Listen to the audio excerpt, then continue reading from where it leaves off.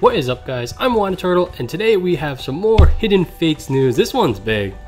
Let's go over to PokeBeach, as always, where we do get all the latest news, posted by Water Pokemon Master. And YouTuber Oblivion Welder has managed to get his hands on 6 of the pin collections.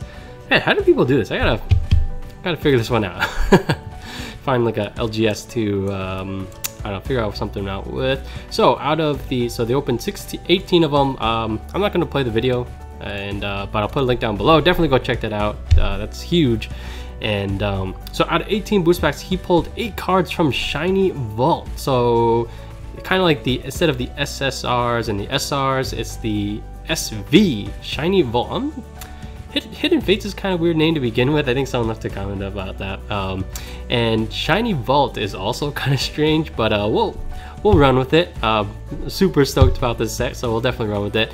And so Shiny Vault is the shinies, and so out of 18 booster packs, he pulled 8. So that's much higher than I was expecting. So like you should, kind of get one out of every 2 or 3. That's super high. I wonder if the GXs is probably a little bit lower. Like actually from this, from these, it looks like there's 1 GX and 1 full art. So if we just say 1 out of every 9 to get a GX slash full art, and then 1 out of every 2 or 3 to get something. So those rates are pretty good, higher than I was expecting. I think that's a kind of a good thing. I feel like there's a lot of speculation, a lot of aggressive speculation. Actually, the only speculation I see was that $400 Charizard, which was absolutely insane. Definitely don't buy that. In fact, like I feel there's a lot of price gouging going on just because like all the pre-orders are gone. And to be honest, I feel like this is a exaggerated thing what happened when Unbroken Bonds, or even I managed to get at the same price, but just bought like, all right, give me whatever you have left. And so, but then like the next day is, all right, there's more stock. Everyone that paid extra, sorry, the FOMO really kicked in. So, but let's take a look. So yeah, definitely check out the video list down below, and they kind of go through the set list, the Hidden Fate set lists, and so mostly from the family box thing. And this thing was a Japanese thing that's more for like kids starting out with the game. And I feel like the art kind of reflects that. The Pokemon, you can see like their attacks are super simple. And I feel like there's a Charizard, so that's obviously going to be a hit. But at the same time, it's not the shiny, and also like I don't know, his art does look like it's very simple for. I don't know what a kid-friendly Pokemon is, but I don't know, something about this makes me feel like it is very simple, and that will be one of the things in the tin. So not exactly the biggest chase card. And but then yep, let's go down to the Shiny Vault cards. Still a weird name, and these were kind of like the ones I did pull, so I did get that Shiny Electrode and that full art Cynthia. That one's gonna be huge. That may be a $100 card. And then the rest of them, I don't know. Actually, the Malamar. The Malamar is still a thing. Psychic Recharge, that'll be one to go for as well. But yeah, they do kind of have like the list. Most of these came from Ultra Shiny GX. However, there were some additional ones I did notice, and these ones are still unconfirmed. But Shrine of Punishment, I'm like entirely positive the Shrine of Punishment wasn't there, and then these ones were actually the gold cards. And so we'll kind of see how that goes for the English set.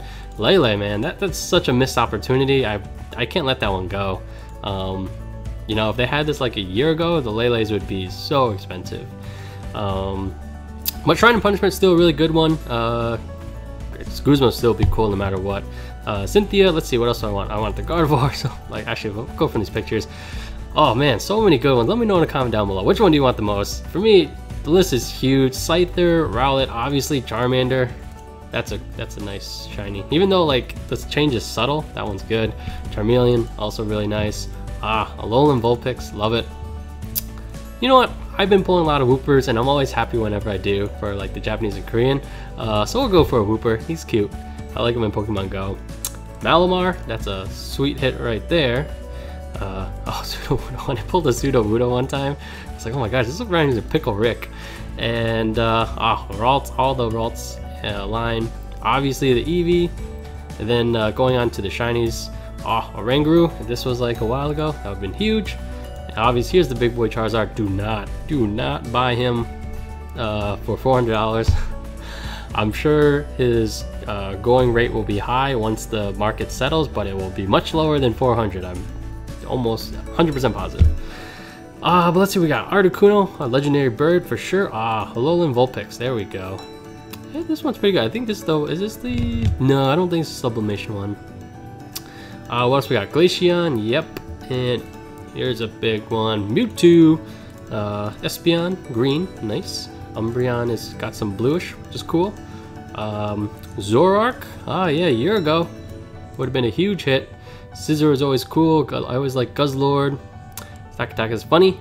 And, ooh, man, I'm surprised this was in this set. That'll be really cool if that's in there. And definitely one I'll be going for. But, yeah, so, you know, this is the at this point, like the sneak peek, the people that someone managed to get the product ahead of time is starting to come out, so definitely stay tuned for that. And yeah, sounds like the pull rates are going to be pretty good, so I'm really excited about that. I think on Friday, someone mentioned in a comment they're gonna take the day off, and I was like, oh man, that's a good idea. Maybe I'll try to go to Target or something before I go to work. I'll still probably need to go to work though. But yeah, let me know what your thoughts are. What are you most excited about? What are you pulling for the hardest? And whew, guys, less than a week. Here we go. As always, thanks for watching. I'm Waltham Turtle. I'll catch you guys next time.